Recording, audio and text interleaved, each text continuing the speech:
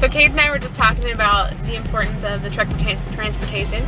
So if you are getting ready to participate in that, we are so grateful because right now we're sitting in the car, the air conditioning coming out of those vents, and getting to Cajuelo Rio Claro in about half an hour.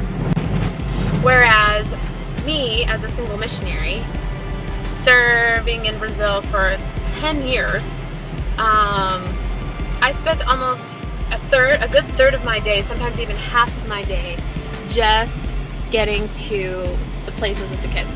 To come to Cajuelo Rio Claro, like we are right now, I would have to wait for the bus and then take at least half an hour to the entrance of the road, then start taking this trip, walking another half hour to get there, so that about an hour to get there, and then we'd be with the kids for an hour and a half, 2 hours, and then an hour back. So we were actually traveling and trying to get there using that time just as much as time that we were actually with the children. The efficiency of having a vehicle is incredible in being able to double, triple the amount of ministry that we are actually able to do the time with the kids.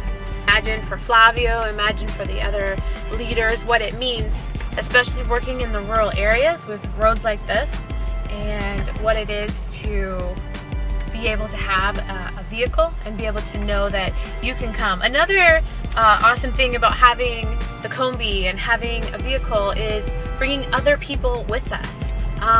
We're teaching at Musurepi, and so we are able to go now, and not only that, but bring some of the children from the international school to help us teach English.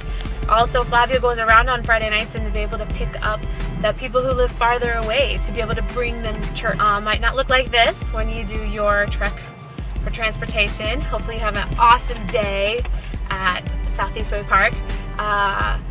But just know that this is what you are joining in here with your brothers and sisters in solidarity. So this is one of the hills. This is actually the hill that I got chased by cows on. I'm still a little traumatized about that.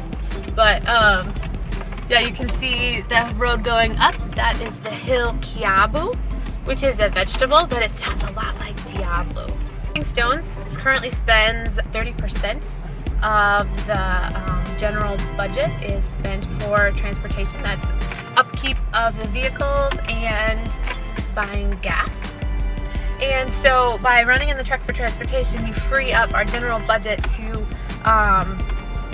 be able to be specifically for food and nutrition and education for the children.